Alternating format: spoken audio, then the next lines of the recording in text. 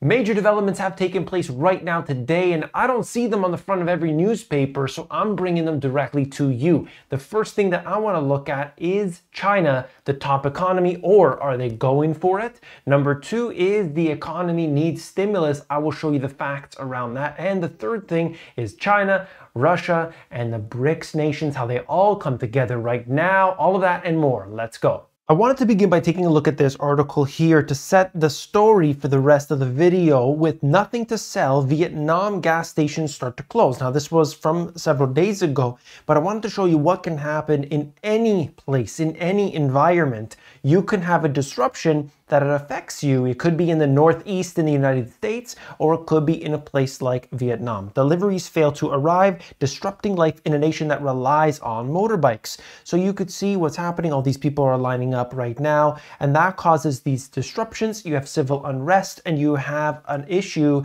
that cannot be resolved by simply printing money.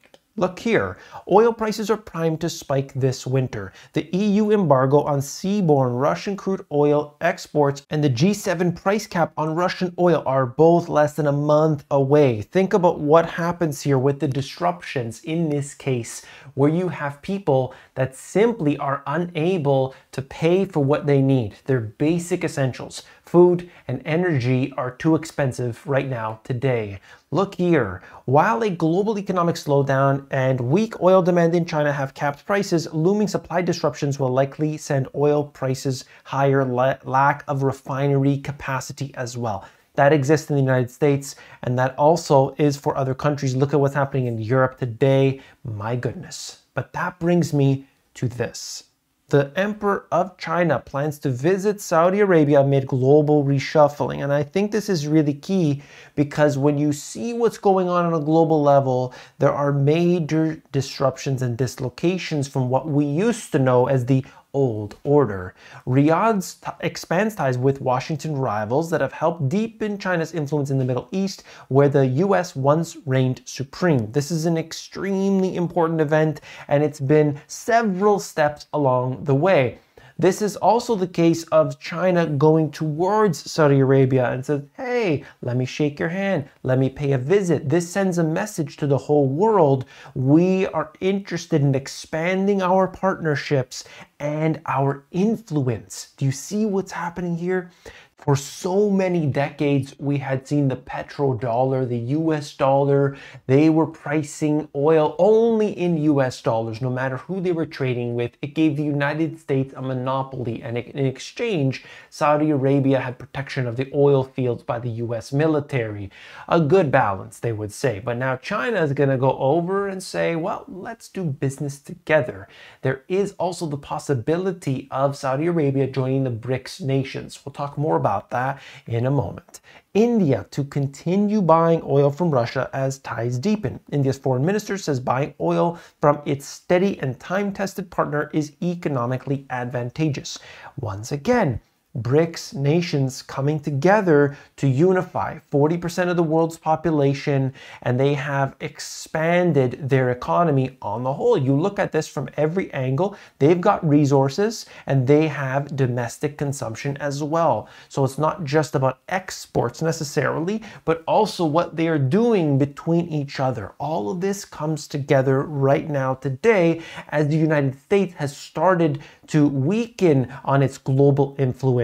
China has strengthened in that category, and we could see the two sides battling, Taiwan being the forefront of all of that. It is so imperative that we pay close attention to the economy of China because that's going to be able to determine their trajectory. Take a look at the economic statistics out of China. You can see their exports and their imports year-over-year change. This has been declining from 2021 into 2022.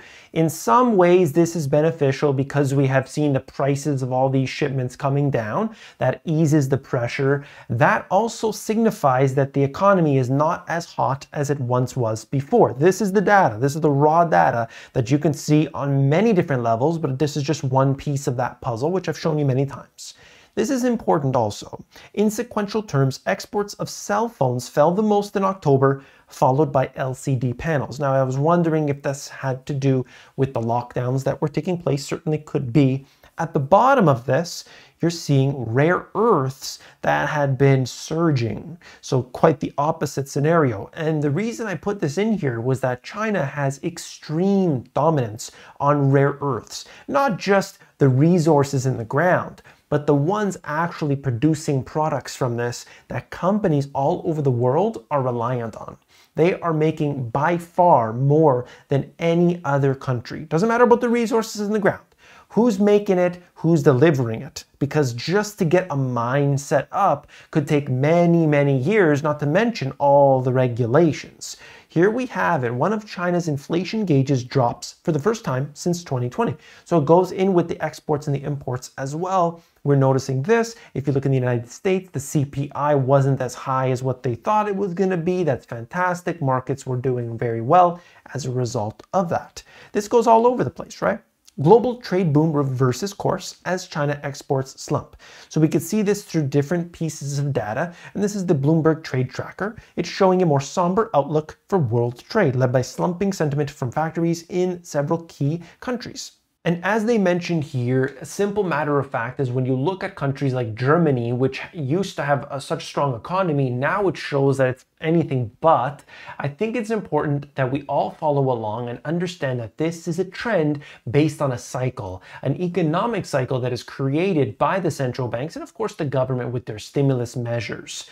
Here we have it. Logistics strains ease for small firms, but inflation remains a top worry. Look, when you were pumping out products from China to the rest of the world and everybody wanted more stuff than they ever had before, that was going to put a lot of pressure. At the same time, some of these firms were making more money than they've ever seen. But that's important to address, that it isn't what it was back in 2020, 2021. That is very clear. And so we have this. Look, I just imported a whole bunch of products, okay, well over $100,000 worth, and this was zero delay. It was like as if it's 2019. So I'm giving you my personal opinion right here and what's happening in my personal situation. And there's been no delay. There's been nothing wrong with the port issues, nothing, at least me in my experience. And that's coming into LA Long Beach. So that's what I am seeing personally, and the data backs that up as well. Optimism around U.S. small businesses retreated in October for the first time in 4 months as the sales outlook worsened, but there were glimmers of hope that supply chain disruptions showing more signs of subsiding. So this is good news overall in general, but if it signifies that we are actually contracting, going towards a global recession, well, that's a whole different story. Now, the stock market doesn't care about that, apparently. The stock market is doing its own thing. Cathie Wood, suddenly people are buying that stock, which is kind of funny, but that's the way it goes, right? The most riskiest assets are going to be the ones most attractive. Russia sends oil thousands of miles through Arctic Circle again. Sanctions make the route more appealing to Moscow. Climate, shipping capacity, and crude volume limit routes utility. So of course, we don't know what's going to happen up in the Arctic, because if it's too dangerous, if it's too frozen, if there aren't the pathways that they had before, well, then they can't make it that way. That's why it's kind of avoided. However, they can do that, and Russia is able to move products all around. China's able to move products, and we see this being beneficial to them in some way. Russia sent its second ever crude shipment east through the Arctic Circle toward China, a route that could one day give the country a faster way to buyers in Asia. They use this thing called a specialized icebreaker tanker, and it plows through the ice. Now, I don't know how well this works, and it depends on the months of the year and so on, but I think it's important to see that there are other ways of moving products that maybe we didn't have before. This is a diagram that I found. I thought it would be interesting just to show you. If I could just get a little bit down here to give you an idea. On the right side of the globe, they're showing Russia, and you can see Canada on the other, and how the stuff can move through. Again, depends on how much ice there is, and depends, who knows what's going on up there. This could be an issue, but they're able to do it. They've done it before, and perhaps will continue to do so, at least on a limited scale. So this is important just to show us that we have stuff moving all different methods. We've got the pipelines, which had problems. Hey, if you're not going to sign up that pipeline, Germany with the Nord Stream 2, well, then we're going to have to take measures into our own hands. And that's kind of what we see with Russia today. And I don't know what they're going to do in the near future, but I can tell you right now, they are cozying up to China. Okay, that's very key. That's what I want to hit home in this video today. Global energy-driven inflation may ease as China sees lower growth. Disappointing economic growth in China could help to lower energy-driven inflation on a global scale. Debt levels in China's large real estate sector remain unsustainably high, and there are concerns that contagion might spread beyond the property sector. Now, we don't exactly know how it will unfold, but I could tell you with what's happening in China, this is a concern not just for that one sector in one country. This could envelop the whole world. But you as an individual, you shouldn't be just focused on it all day and think about it and worry about it. No, we should be making these preparations for ourselves. What do we have to do? Well, we want to lessen our dependence on the system. We want to have self-sufficiency. That's what I wrote right here, okay? The 2 pillars. You got to have some level of self-sufficiency. Are you reliant entirely on one country?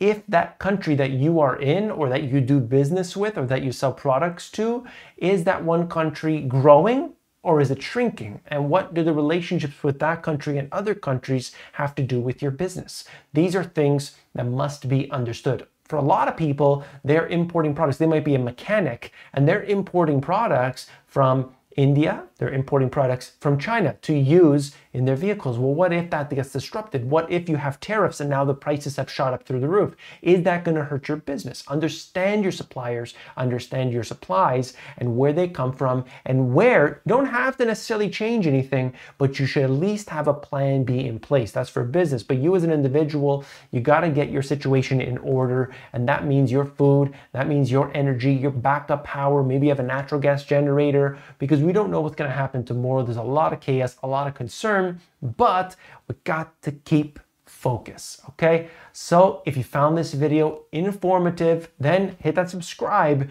and I'll see you tomorrow.